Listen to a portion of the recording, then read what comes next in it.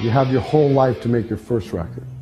What I learned on our fifth was you have the rest of your life to do it again.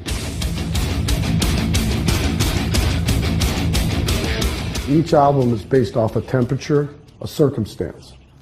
This circumstance for this album, unfortunately, was death.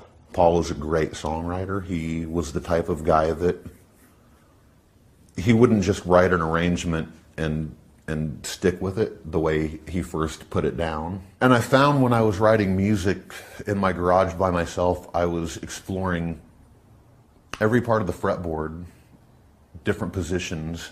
You know, how does it sound if I bar it? How does it sound if I move it up higher on the, you know, on the fretboard, lower on the strings, things like that. And I realized that's how Paul used to write. And I would lose patience, but Paul would just be in it, working through it, working through it, working through it.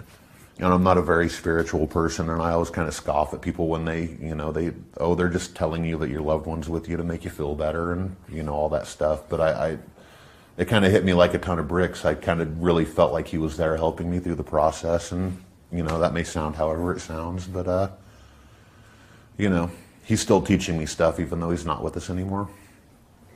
You know, the great thing about this album is it really is the story of the last 4 years. There's a lot of pain, a lot of guilt, a lot of reflection, a lot of memory, a lot of remembrance.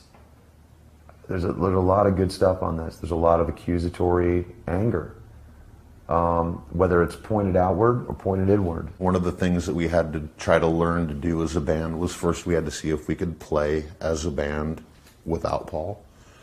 And we proved to ourselves that we could do that, and we could feel good about it.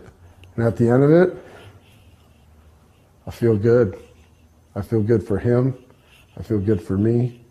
I feel good for the lost ones. I feel good for the other brothers. This is a special fucking record. And I tell people every day, if this was the last one that I get to do for whatever reason, because life is unpredictable, I'd be just fine. I'd be out of here. This is a great, great place to be in life. We're at an age right now where we've inspired a whole generation of heavy metal, hard rock bands. You know, they grew up listening to us, and that makes me feel wonderful because they're passing on what we passed on to them. And I think it's more back to the sort of the roots of what we started out at as a band, yet we were able to challenge ourselves a little bit musically and experimentally. And some of the other guys in the band that never really had much of a voice were able to sort of get a little bit more of their ideas and things in there, you know? I do know that I'm probably the best guitar sound I've ever got committed to tape, so. I'm stoked on this record. I think the sounds are great. I think it's very organic. We're just Slipknot. There's really no one word that sums up this band except that one word, Slipknot. And if you don't like that, みんなとこう人っていねって、あってたちょっととうとう